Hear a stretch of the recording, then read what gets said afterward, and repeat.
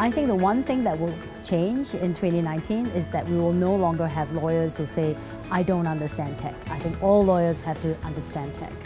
In 2019, I think we're going to see that data is a trade issue. That may sound surprising, but you know about the trade war. You also know about the increasing number of countries that are adopting stringent legislation around data localization, where your data has to be kept. At the same time, you see Japan changing its rules to adapt to the standards the EU set under the GDPR to ensure that data can flow freely between Japan and the EU. These kind of alignments and disalignments, countries asserting sovereignty over their data, it's a big deal in terms of how data is traded. Watch that space. I think there's going to be a lot of interesting things happening there. My one prediction is going to be in blockchain, of course, because that's what we do. And that is that a few of these applications that are going live are going to start to make a big impact.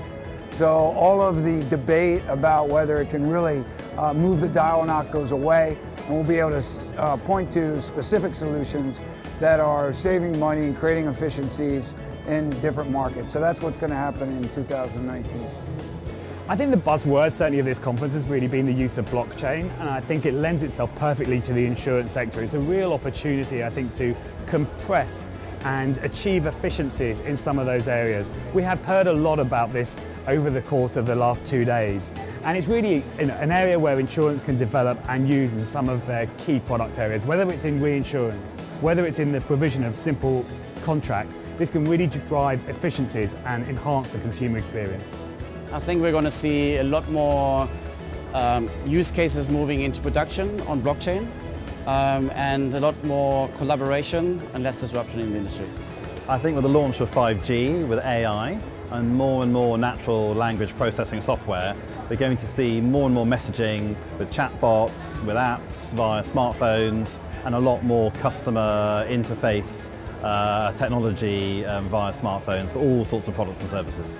My one prediction for 2019 would be that we're going to see the paradigm shift at the next level. So there are banks and insurance companies that are getting into more and more platform deals, and we are going to see that continue in 2019. Things are already in production, so by 2019 we expect there's going to be a lot more use cases that will be using blockchain for enhancing business processes, specifically in trade finance, cash management, insurance, and capital markets. In Asia specifically, this is an area of growth for us, and we're really excited about the work that's moving forward in next year.